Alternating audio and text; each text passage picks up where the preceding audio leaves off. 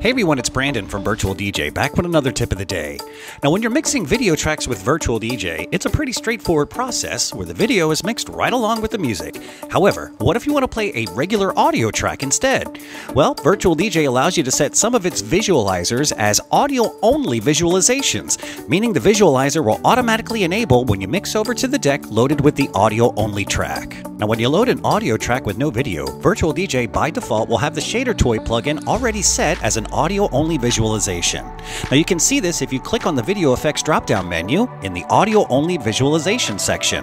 Now clicking on the cogwheel will open the shader's option window and allow you to change its effect settings as well as download more. We already have an extensive video on shader toy, so I won't elaborate on it here. However, you can also set other effects as audio-only visualizations, most popular being the Slideshow plugin, which enables you to specify a folder of video clips, still images, or both, and the Slideshow will cycle through them automatically. To do this, go back into the video effects drop-down, and in the audio-only visualization area, toggle off the shader toy plugin and toggle on the Slideshow.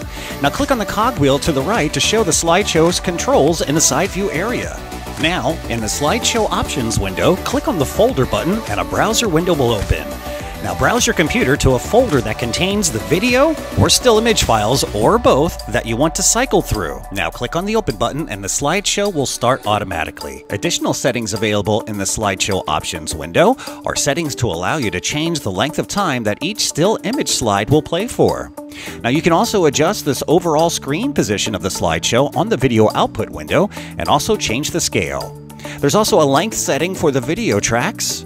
You have buttons to manually skip to the next slide or the previously displayed one, and an option to include or omit video files from the Slideshow altogether. As you can see, the Slideshow is a great tool to display images or videos for audio-only tracks. And don't forget, there are other great effects that you can use instead or in addition to the Slideshow, like the camera and cover plugins.